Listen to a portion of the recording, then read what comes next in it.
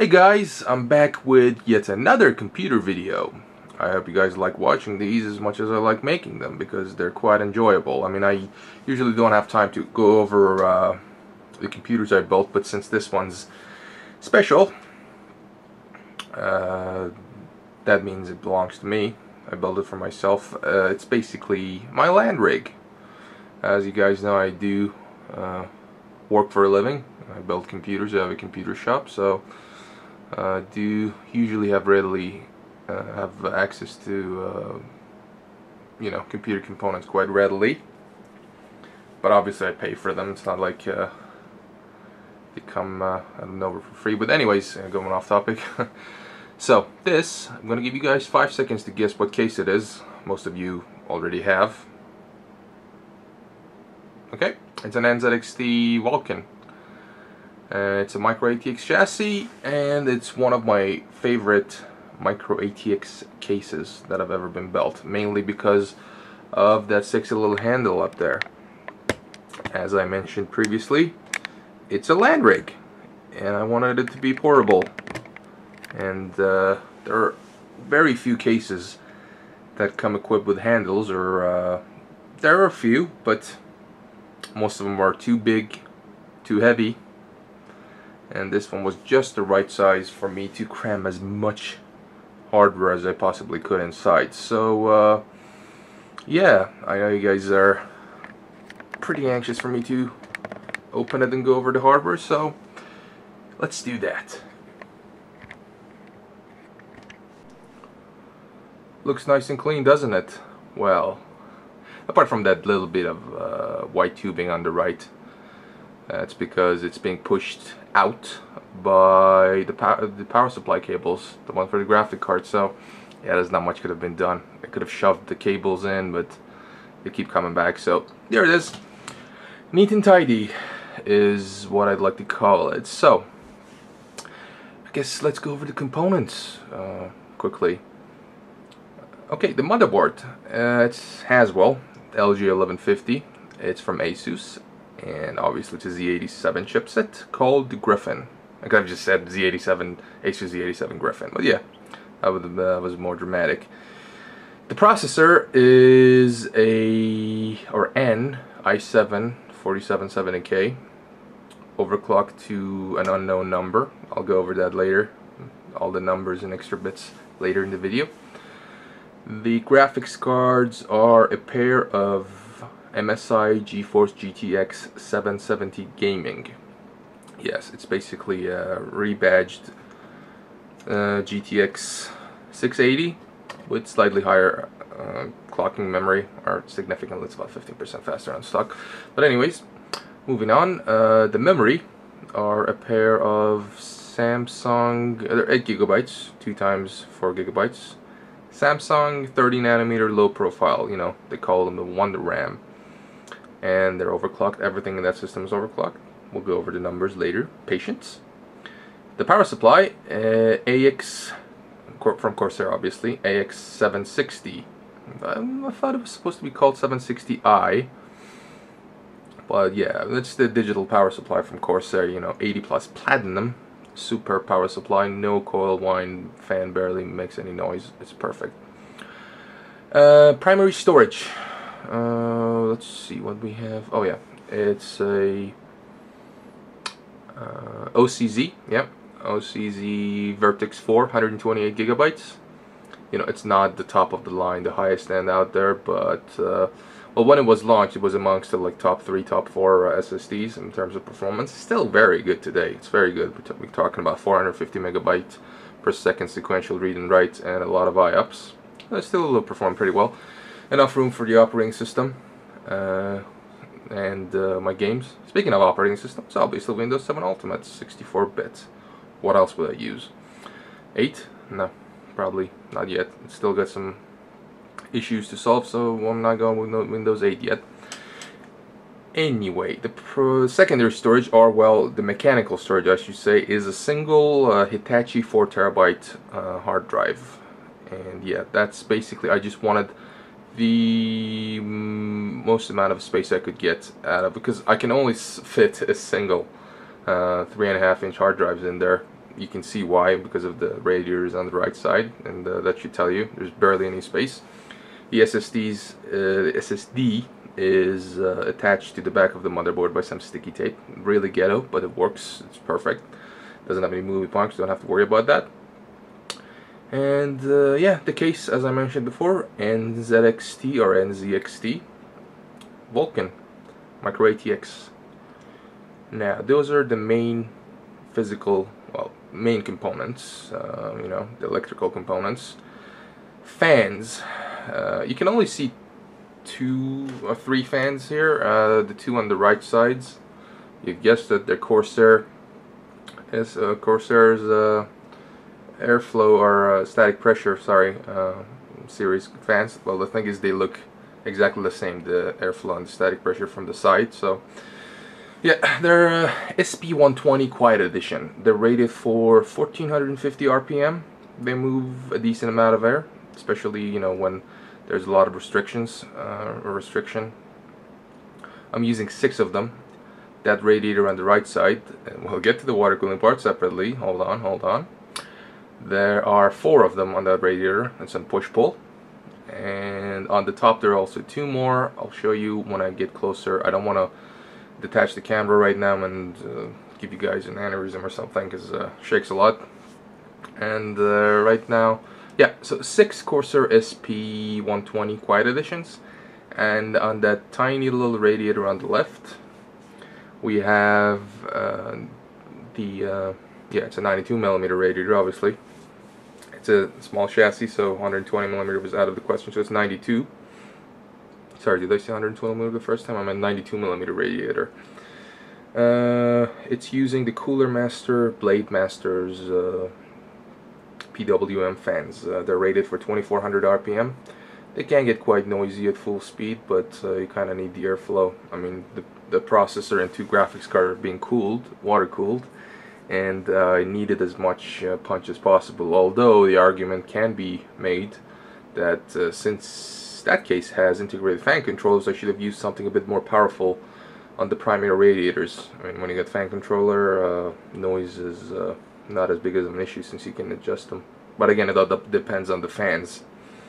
Yeah, in hindsight, the temperatures get a little bit warm, as you can tell. Everything's overclocked and overvolted, so the loop gets quite warm. I'm probably going to have to replace those fans. Well, I should mention that the only program application or / games that I have a problem with is Crysis 3. That thing uses the CPU and GPUs like nothing else. To give you an example, which, no, I shouldn't do it. No, this is for the later part of the video. We're keeping the numbers there. Anyway, yeah, I'm probably going to have to replace the fans. I might get something like the SP120 Performance or High Performance Edition. Those are rated for much higher RPM. The High Performance Edition's rated for 1000 more RPM, so it sits at 2450. I might replace that with it later since it gets quite hot. It's just one title though. Okay, so that's about it. Oh, there's also another fan, which this one. This is a Scythe. I've forgotten what it's called, but it's their tiny 12mm thick fan. As you can see, it's quite thin. And the reason I had to use this is because this little thing that I'm poking the side panel with, oh, whoops, that little thing blocks the side panel wall quite well, or well, quite well, maybe not the wrong word for it, but it blocks it, so I couldn't use a typical 25mm thick fan in there, so I had to go with the thinner one, and it's set to exhaust. So the the intakes are only the 4 fans of the front that are on the main radiator, and the rest of the fans are set to exhaust. That includes the 2 top fans, the one at the back, and the one on this side. So yeah, total of 8 fans controllable. Only 6 of them are hooked up to the fan controller. There's 2 channels, but yeah. But that's enough really. Only the SP120s are hooked up to the fan controllers. 6 of them total. Repeating myself again. Okay, so that's about it. Now let me open up the front panel and show you guys what I've done in order to fit that huge radiator in it. Looks good, doesn't it, if I do say so myself. At the top you can see the 4TB hard drive. Underneath that is the main radiator, which is a 240mm XSPC RX 240, sandwiched in between two pairs of Corsair SP120s, and that's a lot of information in a short amount of time. Anyways, as you guys may or may not know, the NZXT Vulcan can only accommodate one single 120mm fan at the front panel. So what I had to do is I had to mod the case and cut another fan hole on top of the first one. Well, the first one had a lot of hexagonal mesh. I had to cut that out to improve airflow and unify the front of the case. It came out with a lot of jaggedy edges. I sanded them down. If you guys have ever done modding, I'm not a real modder, but I bought some tools just for this project, like a Dremel and a jigsaw. They worked out quite well. You basically use a Dremel to create an incision point, and then put the jigsaw in there and cut out the holes. There are a lot of modding guides on the internet. I'm not going to go too much into details. So yeah, by cutting those two pieces out, or the front panel, the metal bit out, it created enough room to fit another 120mm fan on top, and consequently managed to fit that fat, thick 240 rad in there. So it was like kind of my first major mod I've ever done on a case. So I was pretty happy with that. Now I should mention that there was a hard drive cage, or a 3.5-inch cage underneath, right where the top 120mm fan is. It was riveted to the case, so I had to de-rivet it with a Dremel. They were using pop rivets. Pop rivets all around the case when the major panels are connected, like the front panel, the middle bit. It was obviously riveted to the bottom and top portions of the case as well. So I de-riveted those, then de-riveted the drive cage, and cut out a massive plate that was right between the sides of the case that were connecting the two sides. So by doing that, obviously I sacrificed a lot of rigidity, but that's where the mechanical hard drive comes into pictures, because I used a 3.5-inch to 5.25-inch adapter, and it's a big piece of metal and it's quite rigid. So what I did is put the hard drive on them. Obviously I needed a place for a mechanical hard drive, so that was a perfect place. And by attaching those, it basically with 4 screws it attaches to both sides of the case, left and right, and it adds a lot of rigidity to the case. Before that it was a little bit wobbly. By putting that in there, it's perfect now. Airflow. The right bit you're looking at, the plastic bit, is obviously the front shroud, and it has a lot of mesh in it, and it's dust filtered. So it was perfect. Like the airflow in that portion is pretty epic, actually. So much so that even though I got like 4 exhaust fans and only like I do have four fans sucking in air, but you only have these 2 at the front side. So I still managed to keep positive air pressure, since there's just so much airflow in there, and because of that I didn't get a whole lot of dust in there even after operating the case in like a really dusty environment for about a week. Everything, all the dust was just accumulating in the front of the case. So that was a really cool feature. I also didn't tie down all the front cables completely, or extend them a little bit, so I could take the front panel off and show you guys what's beneath that. And yeah, that's about it. A lot of talk just about the front panel. Alright, let's go to the inside of the case and I'll show you all the water cooling bits. As promised, we're going to go over the water cooling components. The main radiator, as I just mentioned, it is a XSPC RX240. It's a 63mm thick radiator, so it's pretty beefy. It provides a really good level of cooling performance, so I'm happy with that. The second radiator is a Hardware Labs Black Ice GTX Gen 2 Xtreme Micro 92. Heck of a long name, but it is what it is. I think it's 45 or 50 millimeters thick, and it was the only option I could really use to at the back of the case.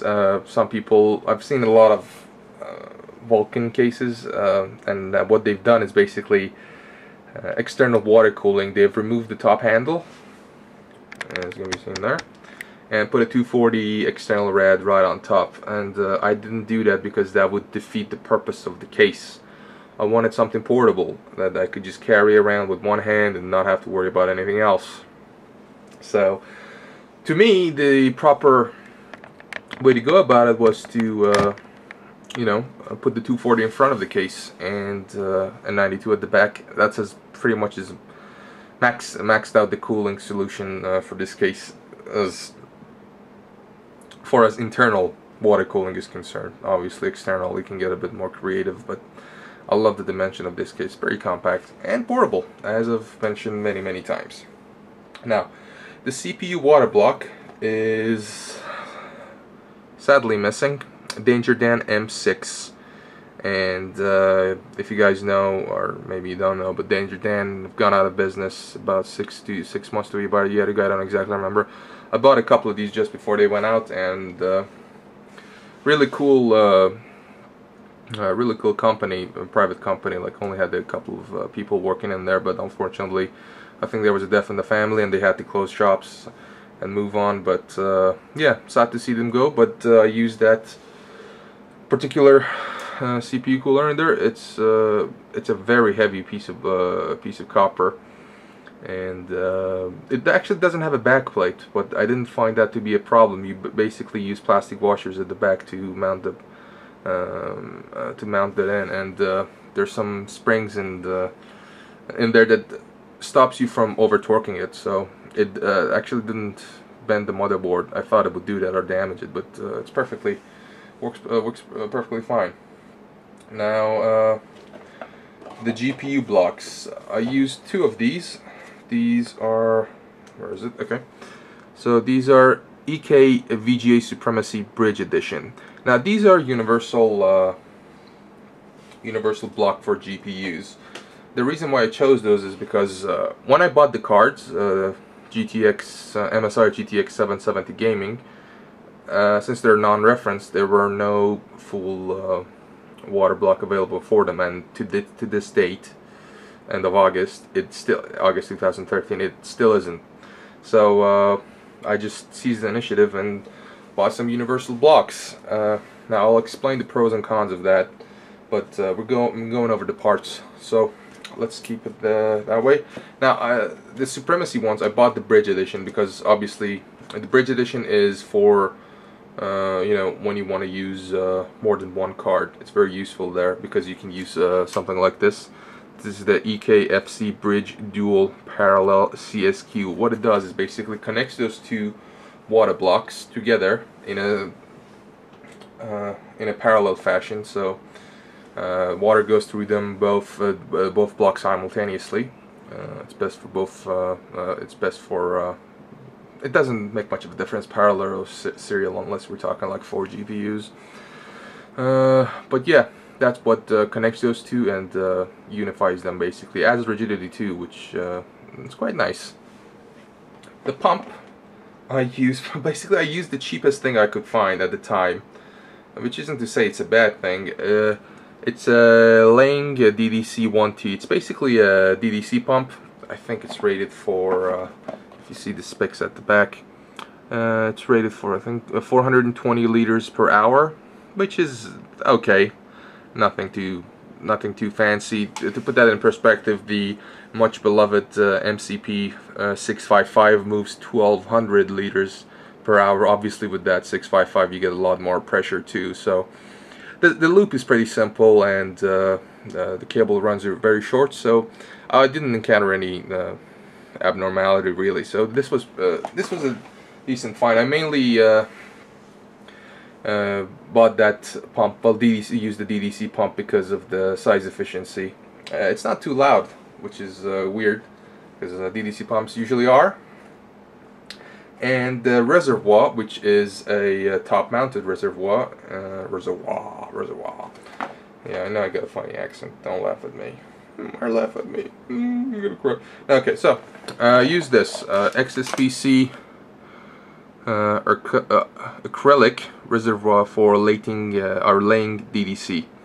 So it's basically again, this was kind of like the cheapest thing I could find, and not the cheapest. There were a couple of. It's not like cheapest is worse. It's a standard reservoir with a couple of different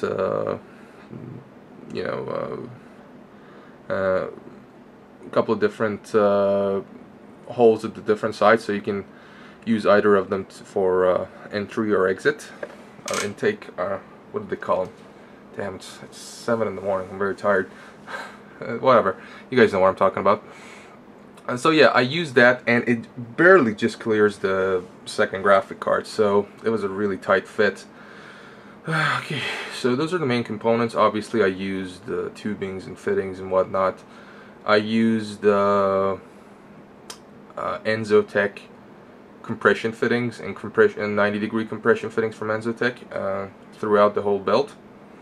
They look quite nice, and I've been using them for a while. Compression fittings are pretty much all the same. They're pretty safe and they look nice. That's why I use them. A bit more expensive than simple barbs, but yeah, I guess it's worth the price premium. And other than that, you can see this is the most interesting part of the loop, and took a lot of trial and error to get it. This little connection here. So let's go over the loop order first, then I'll go over that and see why I've done what I've done. So the pump at the bottom goes all the way up to the main radiator, then goes from there to the CPU block. From there it goes to the secondary radiator. I'm really parched, apologies. It goes to the second radiator and then goes to the GPU blocks. After that, the loop goes back to the pump / reservoir, and the loop repeats. Now this little bit is quite interesting. The margins building this thing is just unbelievable, since I basically filled this case to the brim. As you can see, there's not a whole lot of space left for anything. Like maybe you could snuck a SSD here and there at the back, but that's about it. So as you can see, the reservoir just barely clears the second graphic card, as I mentioned before. And what I did, I used 3 90-degree fittings and a 3 90-degree fitting plus a SLI fitting in order to hook up the graphic cards and the reservoir together. So I'm quite proud of that. So yeah, 190, 290, 390, and then the straight one. It's adjustable. So it was an absolute mission to get in there. I promise you, it took just a lot of planning and a lot of cocaine and yeah. Oh, sorry. Moving on. Yeah. Obviously you can fill the reservoir if you feel like you don't have enough liquid in there. The top. The little hatch on top is accessible. You just have to unplug the bottom graphic card in order to not unplug, but remove the power cables in order to access that. And that's about pretty much everything. Now I quite like the Corsair power supply. I found a good deal on it. I think let me zoom out. Rookie mistake. I paid about $130 before tax and shipping for that power supply, which is pretty good for 80 plus platinum power supply. Exceptional, really. I mean, the cool thing about it is I'm not really a silent freak. I don't care much about noise, but I did use, I mean, with the internal integrated fan controller and water cooling, and with that superb power supply, like idle, you can't hear nothing. Basically, you can't hear anything, and even at load, it's pretty quiet unless I ramp the fans up to give me some better cooling during some heavy gaming sessions. But even benchmarking doesn't get too warm. We'll go over the numbers in a little bit. So what else? Okay, the graphic card, that's the cool part. I kind of did, I should say. If you can see those heat sinks? I've used about 20 of them per card. Now, here's the funny bit. I've explained why I used the Bridge Edition CPU, Universal GPU block to water cool the graphic cards. Obviously, there were no full water block available for them, so I had to improvise. Now, the cool thing about that MSI 770 Gaming is that it came with a bracing plate that you know, stops the card from sagging, and also the same plate cools both the VRM and the memory chips. So that was a pretty cool feature they included. Obviously, it requires direct airflow to keep cool, and those SP120s at the front just weren't providing enough airflow. So that's why I fitted the side 120 exhaust, as you guys saw in the first part of the video. Even that wasn't enough because it wasn't direct airflow. So what I did is I picked up about 20 of those little heat sinks that you can buy on eBay for like $5 for 8 of them. Therefore, the copper heat sinks, you use them for cooling memory chips and stuff like that. Pretty basic stuff. Yeah, so I used 20 of them on 20 on each of them, and they actually improved the cooling quite significantly, to the point that I managed to get 200 megahertz extra out of the memory clock, and about 12 to 25 megahertz extra out of the core clock. So they actually did play a massive role. Now I'm about to run out of memory space, so I gotta cut it at this point, and then I'll come back with whatever's left to talk about. Okay guys, sorry, I'm back. I ran out of memory. So yeah, as I was saying, just the camera a little bit. Yeah, those extra heatsink actually do make a difference. You may ask why. Well, obviously you could correlate to the fact that, you know, the cooler the memory runs, the faster you can clock it, so obviously that helps. But the other thing is, you ask, why would it increase the core clock? You know, why would it help with increasing the core clock? And the reason is the VRMs, or voltage regulator modules, are a critical part of the whole PCB. So what they do is basically regulate the voltage to different parts of the, you know, the graphic cards or the motherboard, depending on which one they're on. So the cooler they're run, the more efficient they will be, and more overhang they'll have. So obviously, adding those extra copper heatsinks, increasing the surface area, increasing or improving cooling, it helped out in that sense. Now I'll tell you a little story. It's kind of related to the same thing. I had a GTX 250 a long time ago, and this was like the Galaxy version that was low profile.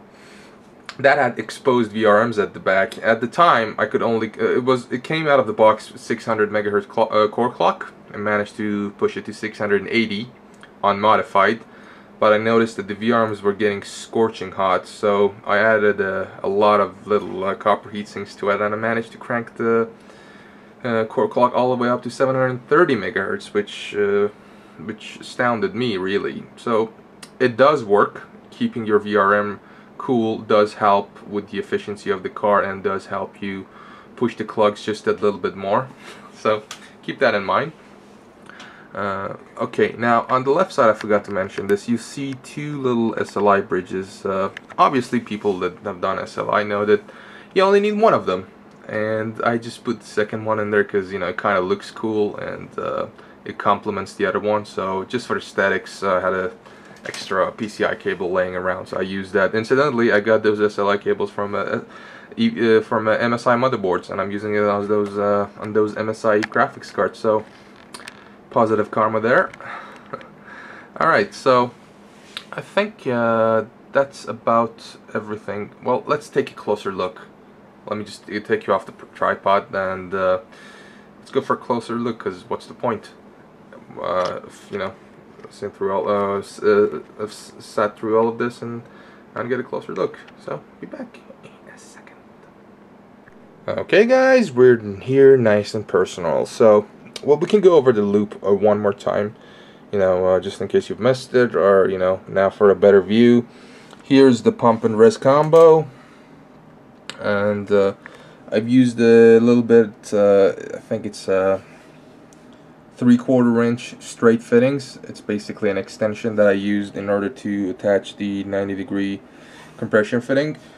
So we go all the way up there to another 90-degree fitting, and then we go, let me see if, oh yeah, I've used another extension back there. I'm sorry you guys can see it. I also ran out of battery when I was filming, and it's connected to a cable, so we can't really go in there. Okay, anyway, so yeah, and from the radiator goes back with the normal straight fitting, I mean a compressor fitting, go to the CPU block, and the CPU block, I'm not sure if there's enough light. I've used another 90-degree just to keep the tubing nice and straight. I used another extender to connect to the water block. After that, I used the simple compression fittings to go to yet another 90-degree compression fittings into yet another extension. And coming back here, used a 90-degree yet again to a straight fitting or a compression fitting. And after that, used 3 little 90-degree fittings to hook the graphic card to the reservoir. And there's also, it's adjustable, so that's as you can see, that's SLI fitting. Okay, that's about it. I'm really having a hard time getting my words out. I'm very tired, as I always am when I make videos, because it's usually very late or very early, because I don't have a lot of time. But I do try to get these out as soon as possible. One other thing you might have noticed is that that side panel, side wall is a little bit damaged, and that's because it got bent, and basically put too much pressure on it, then it got bent, so I had to unbend it by hammering it a little bit and using pliers. So it's not the best job in the world. The side panel have a little bit of a problem hooking up, but that's fine. It goes in and out with relative ease. And this little last bit I should mention probably is an extension that I used to hook up the side panel fan to the motherboard. Obviously I could have hooked it up directly to the motherboard, but since I'm going to be taking it off on and off the side panel quite often, I thought I might as well add an extension, because it's really difficult to get your hands in there and attach the fan cable. This was a little bit of practicality. Other than that, I think we're pretty much finished. Now I'll take you guys back to the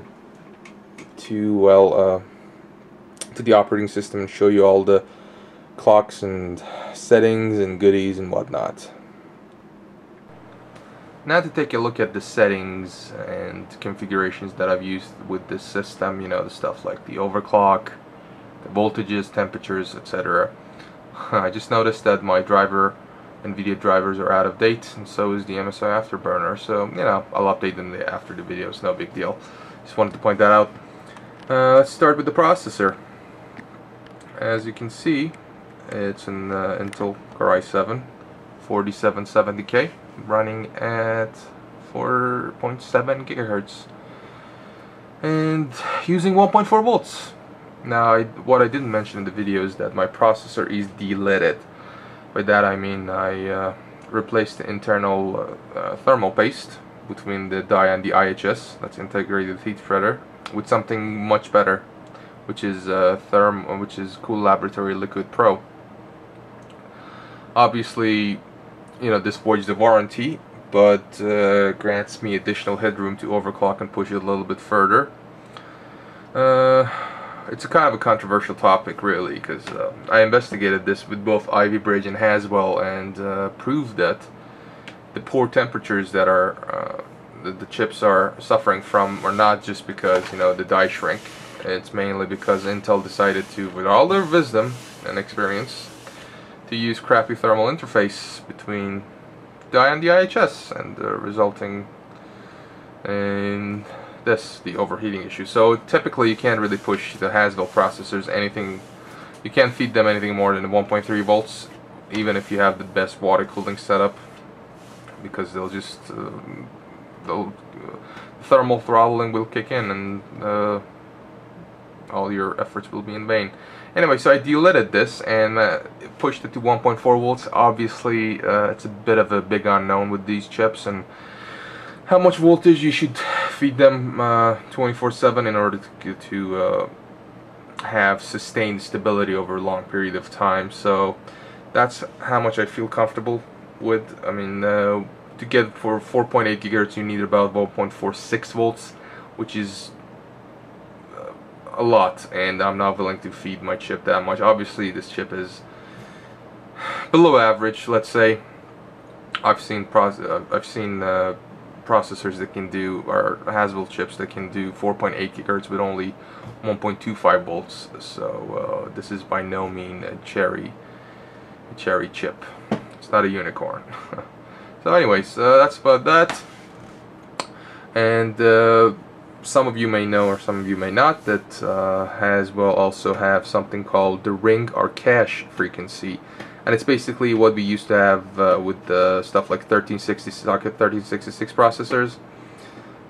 It's on core, basically, so it doesn't attribute much to performance, but it can help that just a little bit if you want to eke every single bit of performance out of it. Every little bit of performance out of it.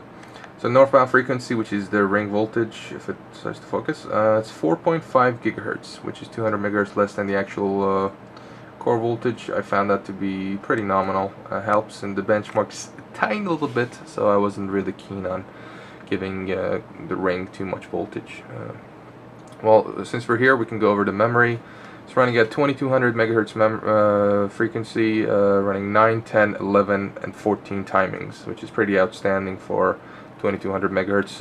It's the Samsung Wonder RAM 30 nanometer low profile DDR3 kit, 8 gigabytes, and it's been in the market for over a year now, and it's well known for its overclocking capability.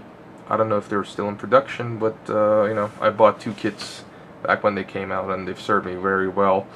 They out of the box they run at 1600 megahertz with 11, 11, 11, 35 timings, but obviously I fed them more voltage. The stock voltage is 1.35 volts. I'm feeding them 1.6 volts to get to 2200 megahertz with those really tight timings. So there it is. Temperatures at idle, you can see it's running around 28, 29, 30 degrees on average, and yeah, I'm pretty happy with those. Just for a quick little demonstration and how well the thermals are, I'm going to run Prime 95. This is the latest variation, which is not really recommended to run with these processors, but I'm just going to give it a quick boost to see how well the temperatures will cope. Obviously, I don't recommend running Prime 95, mainly because although I've in pretty much every task it uses 1.4 volts, in Prime 95 it'll shoot all the way to like 1.5 volts, which is really not recommended. So even though it will run at 1.5 volts, temperatures will be pretty much in check. So I'm just gonna run large FFTs. As you can see, voltage shot up to 1.47 volts, and the temperatures around 70 degrees. It'll creep up slowly as the water in the loop heats up, but yeah, that's pretty much it. Even at 1.47 volts on that tiny loop I have, the temperatures are outstanding, literally outstanding. So I'm pretty happy with those. Okay, I'm going to kill Prime 95 now before it degrades my chip. Okay, now the graphics card. So as I explained earlier, I have a pair of GTX 770s from MSI, the gaming edition cards. mounting my camera is really hard. That's what she said.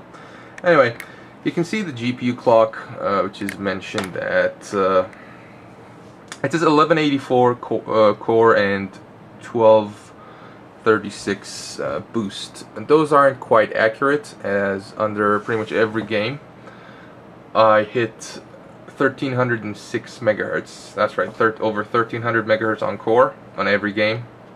The power limit is obviously raised, and so is the voltages.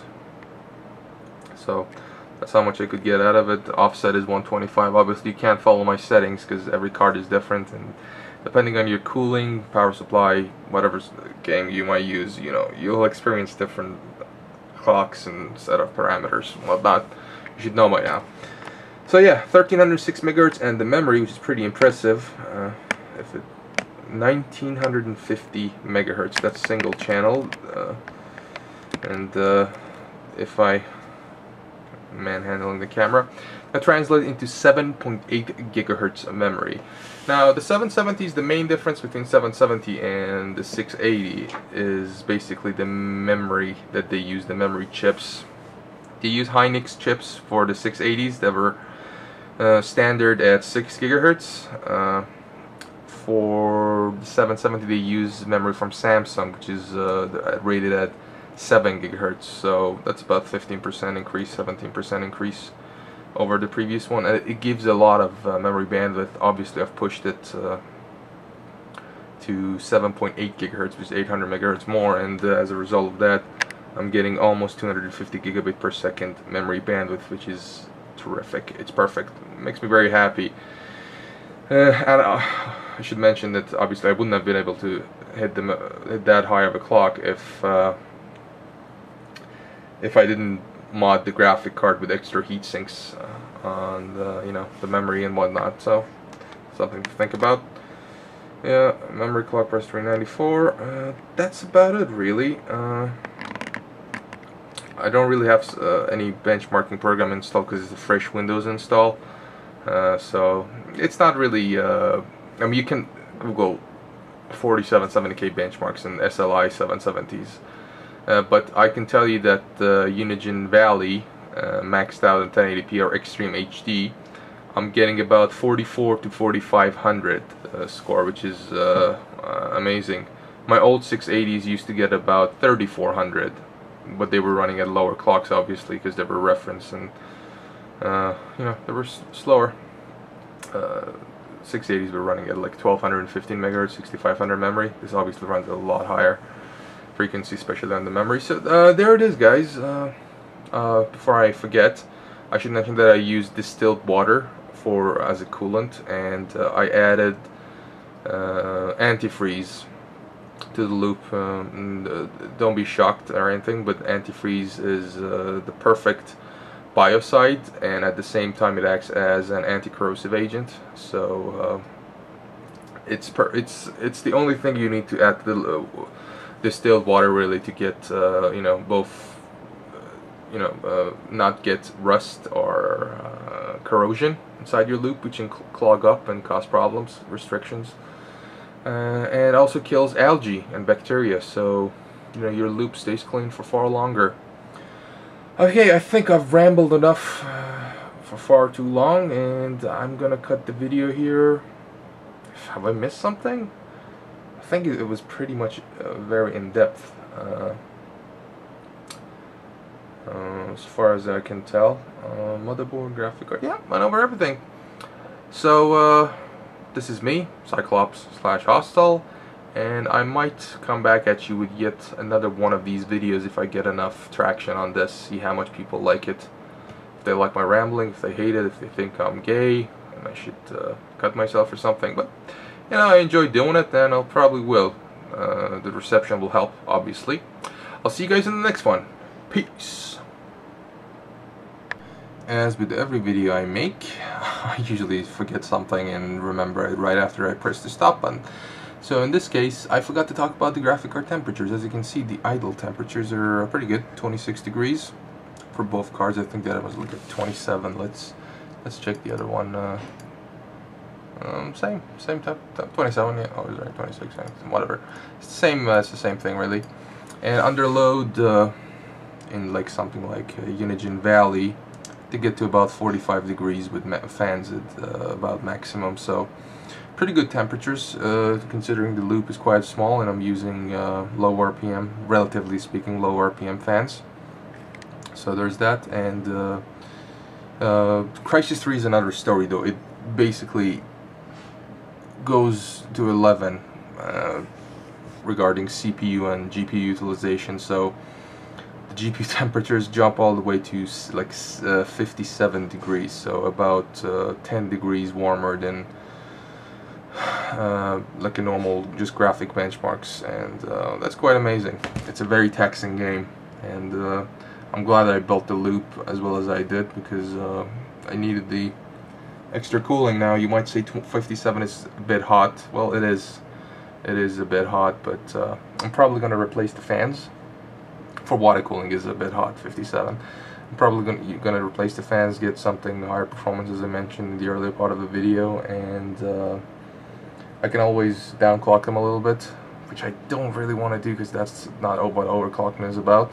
It's pushing it to the limit in my experience. And to put that into perspective, going back to the 57 degree temperature, like when you run these cards under their own steam with air cooling, they hit about 70-75 degrees usually, these 770s. If they have really good coolers, they talk about 65 to 70 degrees, and those are perfectly acceptable for air cooling. The problem is water cooling. When you're talking about that high of a temperature, it means that the liquid inside the loop will warm up to a point that the longevity will become questionable, since the O-ring and the stuff that's used in the loop, parts of the pump, they don't bode well with high temperatures. Now 57 really isn't pushing it, and you can't, it's kind of hard to put into perspective, because when you say 57, that's graphic card temperature, not liquid temperature. Liquid temperature is going to be a lot lower, around 40 to 45 degrees still. I like to keep it as cool as possible. That's why the new replacement fans will come in. So okay, this is the end, and I'm gonna press the stop button. See you on the next one.